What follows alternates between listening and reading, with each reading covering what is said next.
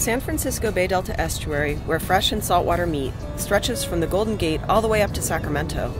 It's the hub of our state's water system, a home to wildlife species found nowhere else, and a place for recreation and an agricultural powerhouse. But we rarely think about how it works and how long the clean water, wildlife, wetlands, shoreline protection, and beautiful vistas it gives us will last. Which begs the question, how healthy is this ecosystem? That's the question we asked in the 2050 State of the Estuary report, the most comprehensive health report yet completed for the Bay Delta. More than 30 scientists reported on indicators of ecosystem health to identify areas where conservation and restoration efforts need to focus. We found that the upper estuary, Suisun Bay in the Delta, is in critical condition. San Francisco Bay is in better health, but jeopardized by climate change. The Delta and Suisun Bay ecosystems are in poor health because human activities have affected them more than San Francisco Bay. Efforts to restore habitats are also farther along in the bay and are showing results. Three aspects of ecosystem decline need our attention. First, we've severely altered the physical processes of water and sediment movement that are needed to create and maintain habitats. As an example, freshwater inflows from the San Joaquin and Sacramento rivers and beneficial flood flows are now so limited due to water diversions and levees that they can't build and maintain the estuary's wetlands, streamside forests, and fresh to brackish water habitats. The low inflows can no longer support critical ecological functions like activating productive food webs when fish and birds are breeding. In fact, these water diversions for human use have created chronic, artificial drought in the bay in more than half of the years since 1960. Second, this impairment of critical physical processes is intertwined with habitat fragmentation, degradation, and loss, which are generally more severe in the upper estuary. For example, 98% of the tidal marsh in the Delta is gone,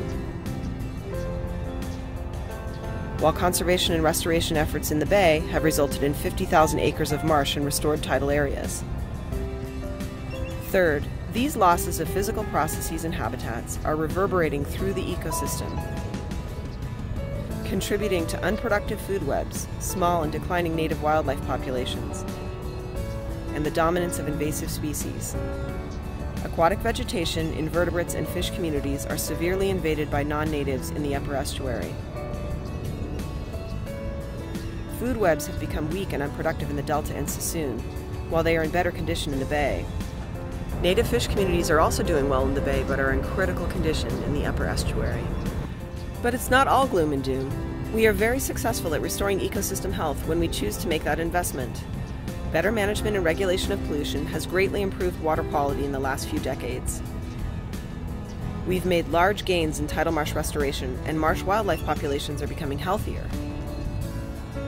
Water conservation and recycling in our cities is reducing demand for drinking water, even while our population is increasing. And yet, overall, the estuary is not in good health.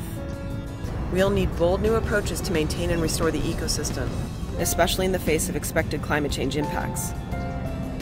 The upper estuary will require significant investment in restoring freshwater inflows, beneficial floods, and wildlife habitats while managing non-native species and preventing new ones from arriving. We will all need to use water more efficiently, and we need to change upstream water management and policy so that the water we conserve actually makes it into the estuary and is used to nourish the ecosystem. The bay's wetlands are also at great risk unless we find new and better ways to manage sediment as a valuable resource, take better care of our watersheds, rivers, and streams, and allow tidal wetlands to migrate landward as sea levels rise and encroach on the land. Wildlife populations face new pressures that we must address by providing complex, well-connected habitats that can support reproduction and movement as conditions change. In short, the physical and biological processes at the heart of this great estuary are deeply damaged and must be fixed if over the long run we are to retain our native plants and animals, the wetlands that protect our shorelines, and the beautiful shore itself that we so value as a region.